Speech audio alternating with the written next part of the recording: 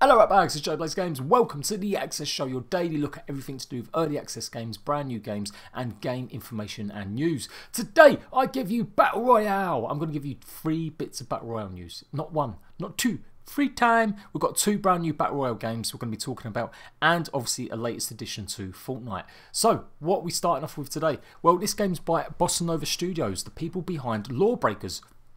If you don't remember what Lawbreakers was, don't worry, no one else did. It was a first-person arena game built by Cliff Bleszinski, the guy that helped create Gears of War. They set out to make this as their own studio last year, and it was a huge flop. No one played it. Absolutely no one thought it was any good. Unfortunately, it just really got a bad rep and it just didn't go anywhere. They made a huge mistake. They announced it was going to be free to play at first, then they said you had to pay for it, then they said it was going to come out to console. It just ended up being a big, massive mess. So, what have they been doing? Well, obviously they've been looking at the Battle Royale games and thinking, hey, we want some of that cash action. And they've made this. Radical Heights is an 80s inspired, mental sort of colourful neon game.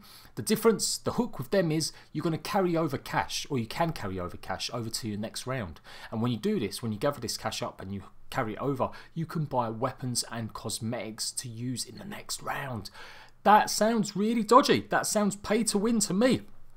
They've already had a few bad press reports about it already in the last few days, talking about how the fact that it's not a good idea for this. But you can basically deposit cash or withdraw cash during a match. And so you could literally start off another game with an absolute bankload full of money that you could go and use to buy weapons and buy cosmetic items. It does look cool. It looks a bit janky. It is the first day, and I've heard nothing about this until today. So it's really early in development, and I'm amazed they're putting it out straight away. But maybe they've learned their lessons from the mistakes they made with Lawbreakers. Just getting it out there, letting feedback come, letting people decide how the game's going to develop. Because they didn't do that enough with Lawbreakers. They just did lots of closed behind doors, alphas and betas. But they maybe should have put it in early access a lot sooner. Anywho, what do you think about this? Pay to win? Is it pay to win? Do you mind if people have got extra cash to start the next round with?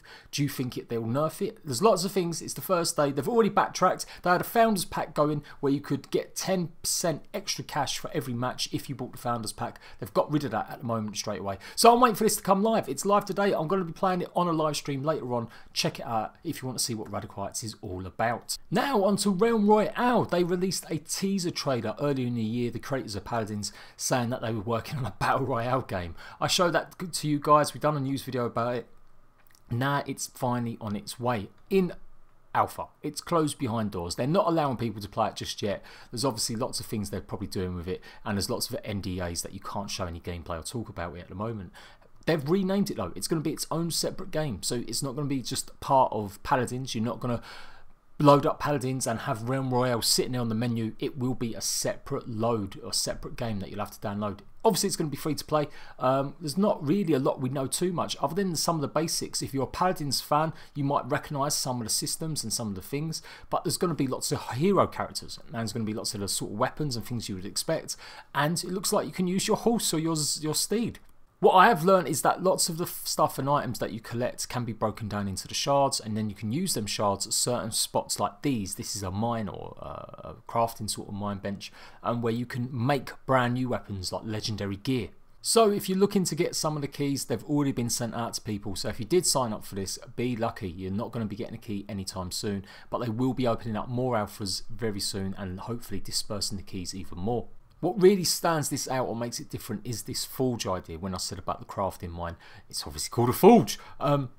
You will take your shards once you've got enough items that you don't necessarily want and you've broken them down to a forge. Now there's only these forges around specific areas. So you can see I've got like a rocket launcher in this picture here. Maybe I don't want that. You dismantle it and then you're going to have to get over to one of these forges. Now there's only a few forges on the map, so it's going to be really important and critical where you go. And it does look like it's got the typical ring, the circle of death as well, so that's going to be a factor in it. And the map looks pretty interesting actually. I really like the idea. It's got different biomes, really different biomes like Badlands and Everdust and stuff like that. I enjoyed Paladins. I got to say, when I've played them side by side against Overwatch, I preferred Paladins. It was just easy to get into.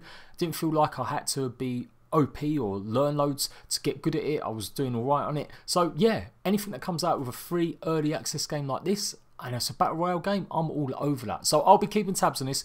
I'll try and get hold of a key. It does say you can't stream it or video it, but god damn them, I'll do it. I'll do it. No, I won't. Please send me a key. Please send me a key. But I'll certainly, as soon as it's available, show you guys some footage and gameplay of this Realms Royale game. And the last bit of battle royale news is this: Port a Fort. New portable fort spouts a quick defensive position upon impact. So is it going to be just like a wooden shack? Is it going to be something completely different? We don't know yet, but they're teasing it, so it's coming very, very, very soon. Maybe this week, probably next week, who knows, we'll have to see. If it goes live, I will try and do a live stream and show you guys exactly what's going on.